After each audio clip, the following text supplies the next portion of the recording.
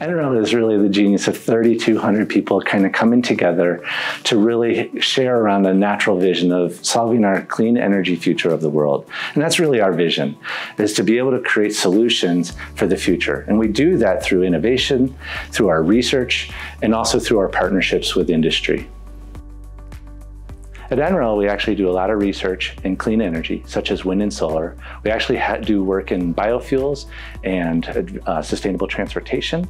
And we also have a nice area where we will focus on getting those clean energy technologies into our systems, into our energy systems, to make the electrical future of the world clean as possible.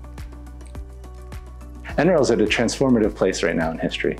We have 3 key projects: our STEP campus, which is just located south of our main campus, our EMAPS facility, which will be recently built in 2026, and finally our Research and Innovation Laboratory, our NREL Wet Lab facility.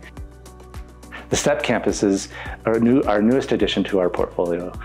It is actually going to be a location where we are kind of our NREL's front door to the community, as well as our front door to how we partner with our industry moving forward. So EMAPS is our newest facility that we will be building and starting construction on very shortly.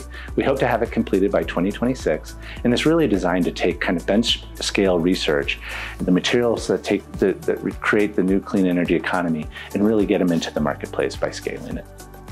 The research at NREL is going to be really important. We're looking at the future of what plastics recycling looks like, the next generation of batteries, and the material sciences needed to get into those technologies.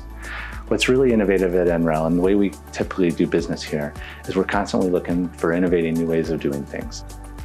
So we're proud to be in Jefferson County. Our main campus here is nicely co-located next to the Denver metropolitan area, and it really brings a lot of advantages. We can attract high talent here because of the community itself, our natural surroundings.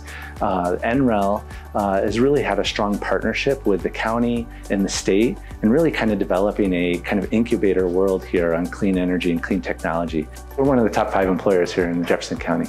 And we see the ability to kind of grow and expand our campus here because of the businesses that are in Jefferson County.